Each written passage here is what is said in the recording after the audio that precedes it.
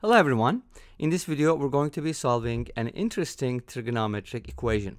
We have tangent 1 over x equals 1 over tangent x. And one of the YouTubers, Papa Flammy, I think made a video something similar to this, like I think it was cosine 1 over x or something like that. And I just decided I should make one with the tangent. So let's see how that plays out. First of all, I have 1 over tangent x on the right hand side, which is good because it's the reciprocal, so I can replace it with cotangent. And then let's leave the left hand side as is and put it on the right hand side, so switch sides. Now cotangent and tangent are co-functions, and they are kind of like there's a complementary relationship. In other words, if two angles add up to 90 degrees or pi over 2 radians, then the cotangent of one of them is equal to the tangent of the other. In other words, we can replace cotangent x with tangent pi over 2 minus x. You can think of it as, for example, suppose I have cotangent 10 degrees.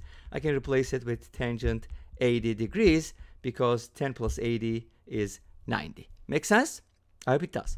Now, of course, we're going to keep the right-hand side as is because our goal is to get tangent function on both sides. How do you solve a tangent equation? If you have tangent alpha equals tangent beta, then this can be solved very easily by alpha equals beta, obviously, that's clear, plus n times pi. Because the period for the tangent function is pi, so we just add multiples of pi to both sides.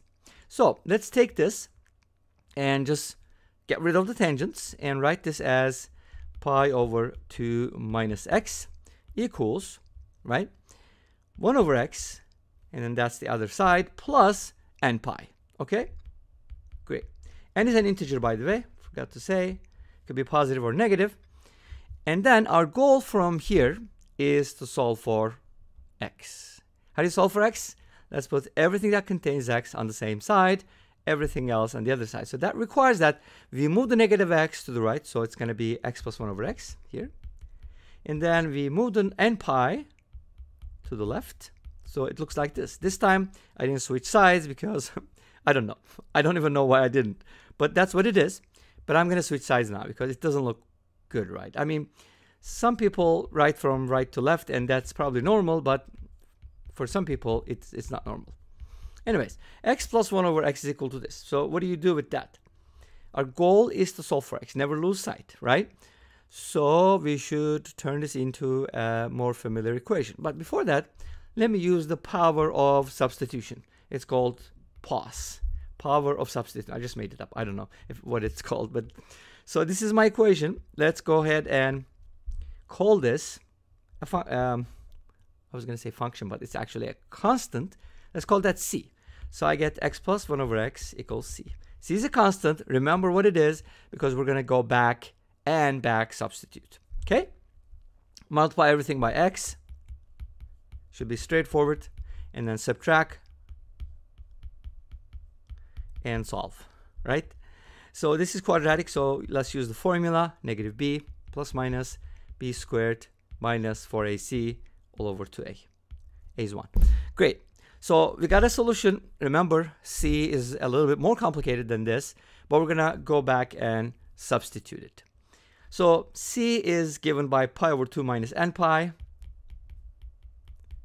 And n is an integer, so it's going to take multiple values. This is a multi-valued constant, which is interesting, right? So let's go ahead and plug it in and see what x looks like. So one of the things you need to think about, can x be anything, right? Because you're talking about tangent x, so tangent x should not be 0 because it's in the denominator, right? Okay, so I think it can be anything. Anyways, let's go ahead and write the solution in terms of our constants, whatever that is, and then I'll show you the results from Wolfram alpha. Do you think Wolfram alpha could solve this problem? Okay, and then we're going to look at a graph at the end, which is, I think, awesome. Anyway, so c is equal to that, so let's go ahead and plug it in.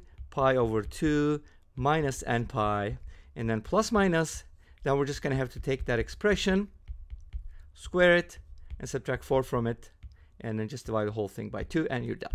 So that's what it is. It's a constant, yes. If do you want to test it out, I mean, you can plug it in. It's gonna be more work, but if you want, definitely. So let's go ahead and take a look at some special cases, like what happens if n is equal to 0. Then you get a simpler solution like pi over 2 plus minus. Okay, this is gonna be turned into pi over 2 squared, so you can kind of write it as pi squared over 4 minus 4. And then if you want, you can make a common denominator, take the 4 out, make a common denominator again, so on and so forth, and you can get it in the simplest form. No big deal, but that's what it looks like. So let's go ahead and take a look at the results from Wolfram Alpha. What do you think? There's going to be some solutions. And yes. So Wolfram Alpha gave me these two solutions. Sorry about the resolution, because when you enlarge it, unfortunately those are kind of like pictures. They're not like PDF, so I don't know. Anyways, it just looks weird, but hopefully you can read it. This is the solution that I got from Wolfram Alpha.